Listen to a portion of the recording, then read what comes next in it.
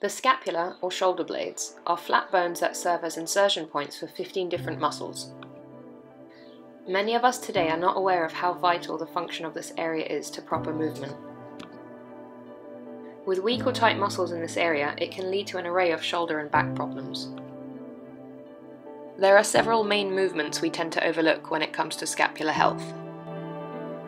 Number 1 is elevation and depression, bringing your scapula up towards your ears and then down towards your back pockets. Number 2 is protraction and retraction, bringing your scapula together like you're pinching a pencil between them, and then pushing them apart, letting the serratus anterior engage and emanating a movement like that of pushing the floor away. With any exercise, the main aim of the scapula is to make sure that it's doing exactly the opposite of what gravity wants it to do. This will make sure supporting stability muscles are engaged and reduce the likelihood of the joint going in the wrong direction that could lead to an injury. For example, in a handstand, gravity will naturally cause the scapula to depress, but that is when you aim to elevate in a handstand to increase stability.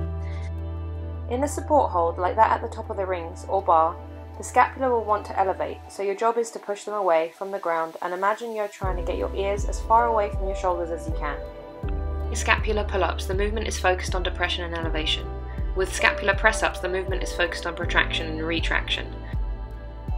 Scapular circles, be it standing or hanging, involve the connection of all 4 movements, as well as adding an upwards and downwards rotation.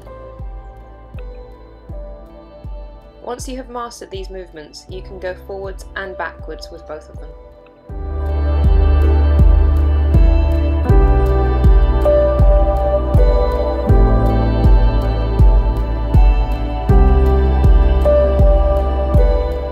After building some strength, you can try it on just the one arm at a time.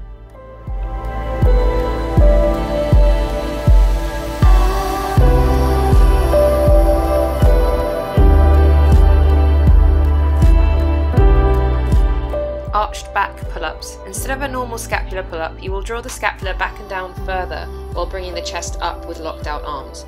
This should engage your back and core. Just be sure not to hyperextend the lower spine.